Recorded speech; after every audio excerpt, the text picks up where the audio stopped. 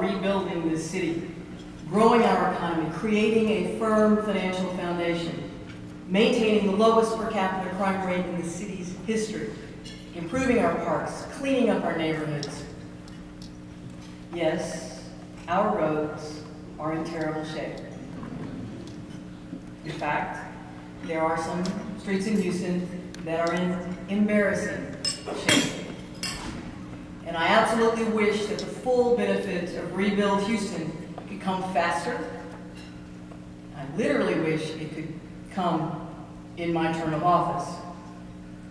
But we are reprogramming as many dollars as possible into repair, and there are no quick fixes for decades of deferred maintenance. We've made the right choices. We're moving in the right direction.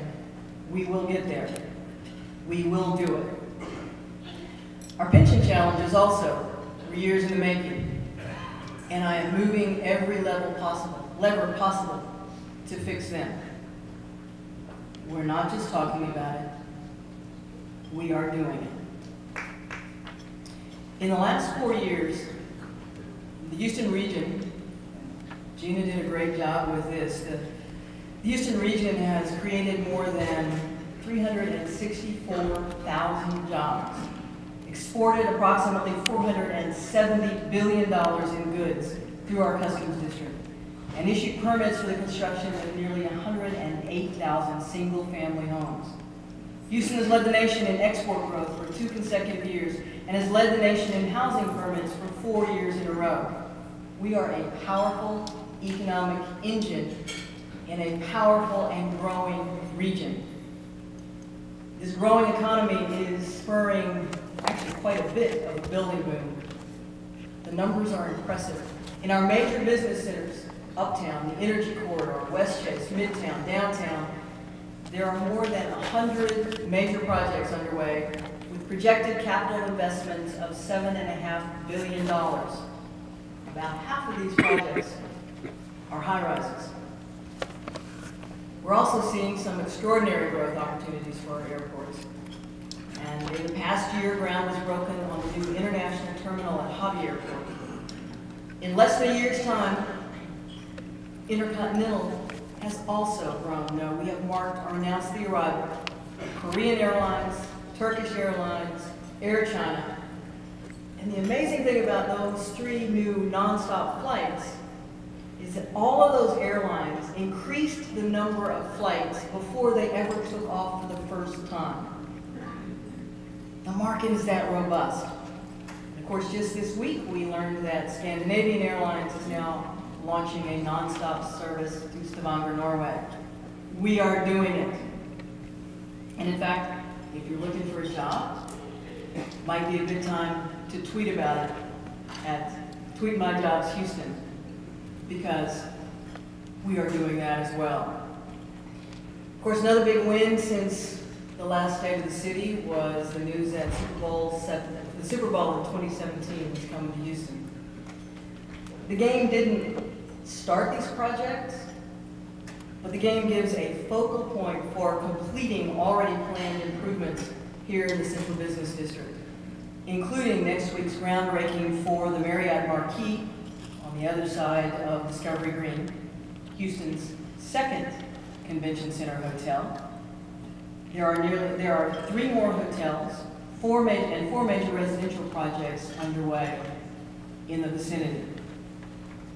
We'll break ground this fall on the Now Center for Texas Cultural Heritage, state-of-the-art visitor center for the hugely untapped market we have here for heritage tourism. All eyes may be on 2017, but we were already doing it. We're rebuilding our infrastructure. I mentioned Rebuild Houston earlier. Since the Rebuild Houston program was implemented, $250 million of your dollars have been spent improving streets and drainage. 87 projects have been completed, 450 miles of street have been rebuilt or paved, 557 miles of ditches have been regraded, 131 miles of storm sewer line have been cleaned. There's more to come.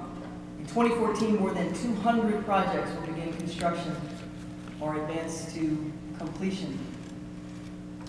As a result of our transformative new approach for Houston streets, the needs of all users will be accommodated as we grow. It doesn't mean that we will become a complete street city overnight, but as we do these new projects, the Complete Streets and Transportation Plan will ensure accessible, convenient use by motorists, public transit riders, pedestrians, people of all abilities, and bicyclists. We are doing it.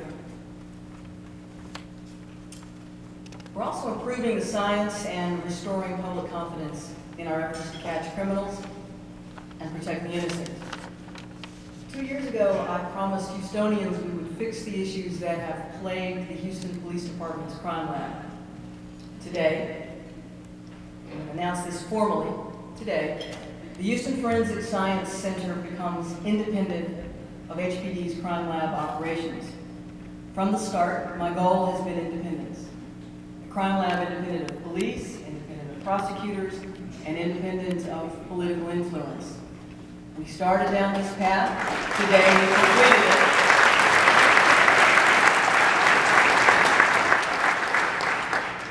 And our independent model has provoked interest from across the United States.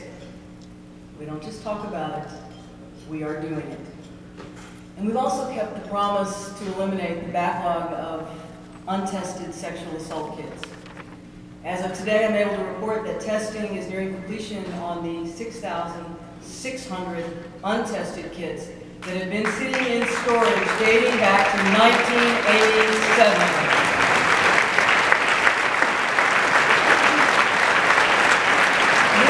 This backlog was a terrible miscarriage of our responsibility to thousands of rape survivors. It should never have happened.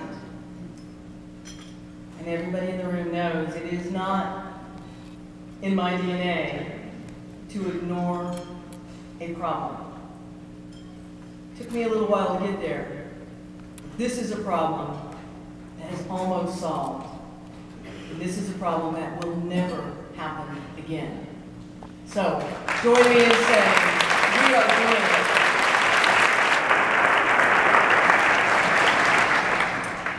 Last month, Harris County Judge Ed Emmons gave his State of the County speech, and he suggested that more cooperation between the city and the county would be beneficial. I couldn't agree more.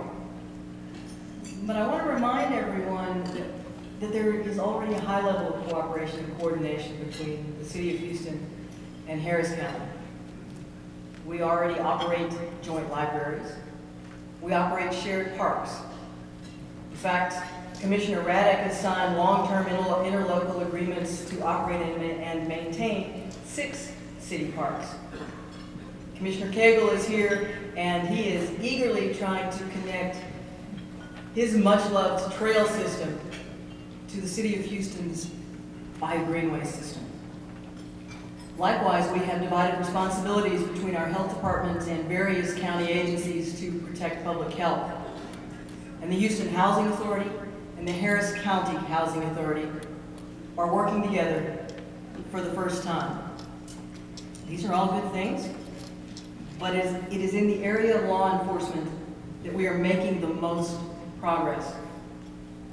The Harris County Sheriff's Office now has the ability to use our innovative sobering center as an alternative to jail for people detained for public intoxication, saving dollars, getting county deputies back out on the street faster, and providing an opportunity for intervention for those who want it in the sobering center. It is a wonderful program, and I hope you all take the time to find out a little more about it.